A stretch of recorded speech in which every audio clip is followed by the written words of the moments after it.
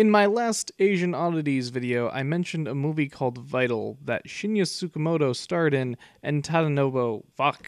I mentioned a movie called Vital that Shinya Tsukamoto directed and Tadanobu Asano starred in. My original plan was to cover that movie next. However, there's not much to talk about. Vital isn't bad. It was actually pretty good. But it's an art house movie through and through. While this is to be expected with a Shinya Tsukamoto movie, cause come on, this has basically been his fucking career ever since Tetsuo, it doesn't always make for an interesting video.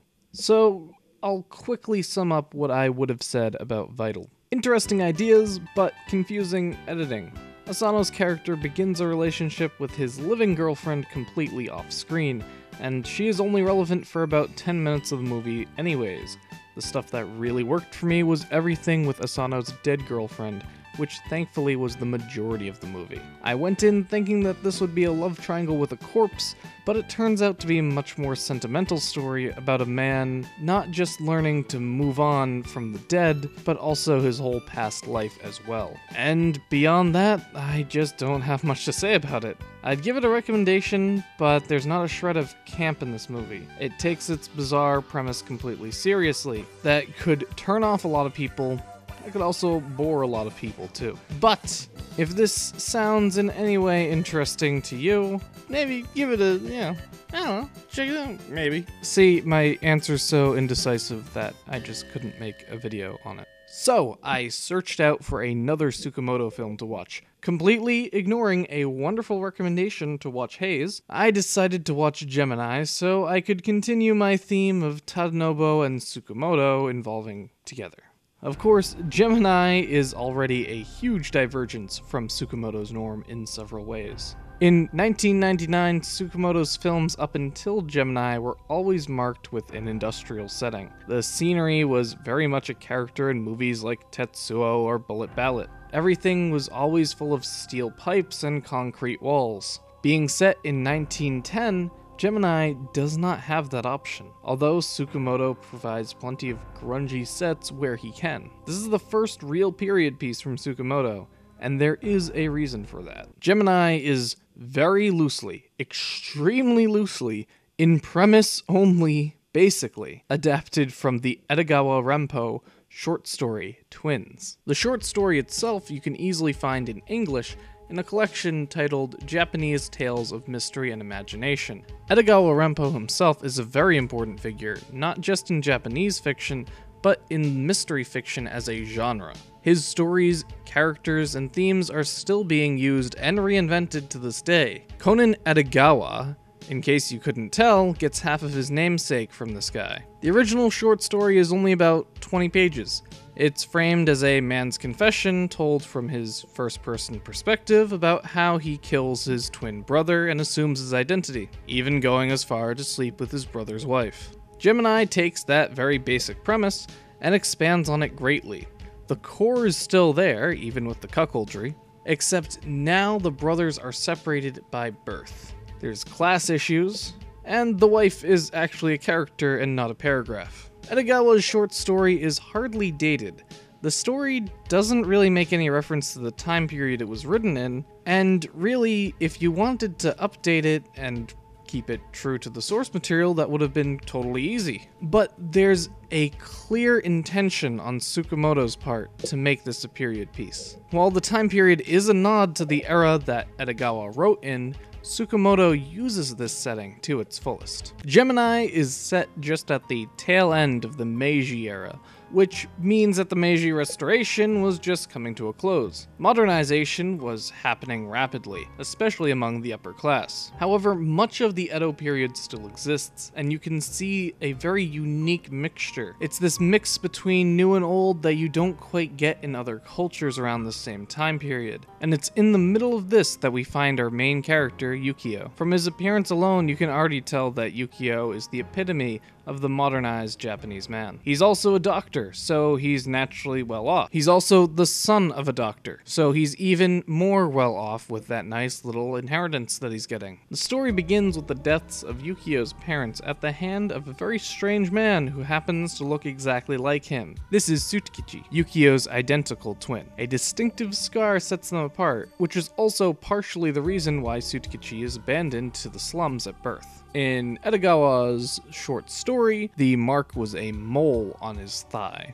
In this, the mark has been greatly expanded to be this kind of ugly-looking scar. While Yukio is a young, well-off doctor, Tsukichi is a thief and murderer from the slums who dresses in rags. Their designs and costumes are totally different, as well as their social classes. Tsukichi eventually takes over Yukio's life, forcing him to live in an empty well while Tsukichi fucks Yukio's wife. Now, if that ain't Dr. Seuss, I don't know what is. While the initial setup may seem like it isn't going anywhere, once the cast slims down to our core three characters, Yukio, Tsukichi, and Yukio's wife, Rin, things really start to pick up. These three lead characters, portrayed by two lead actors, really make the film work. Masahiro Motoki is tasked with playing both Yukio and Tsukichi, and he makes them very distinct. Even when the evil twin is pretending to be the good twin, you can still tell what character Masahiro is. Ryo plays Rin, and apparently neither of them just need a last name. They both go by one name. Ryo's like a model person. She's been in stuff, but nothing that I've seen. Ryo does a fine job with the character of Rin, but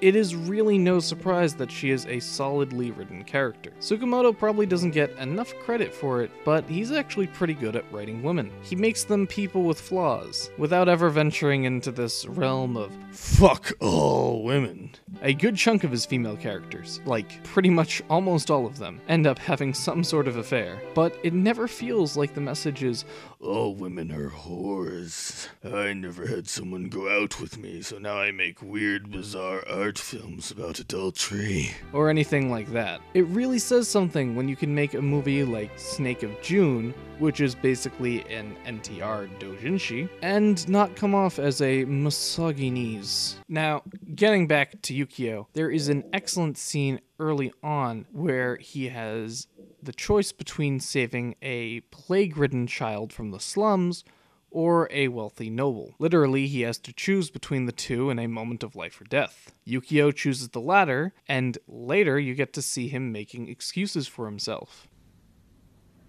キムペストの恐ろしさを知ってるだろう。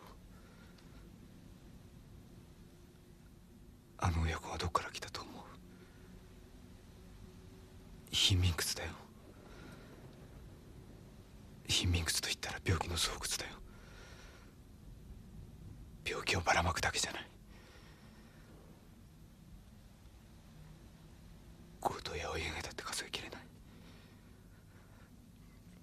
彼らはそういう人間なんだよ。そういう風に生まれついてんだよ。父だったらこう言うだろうね。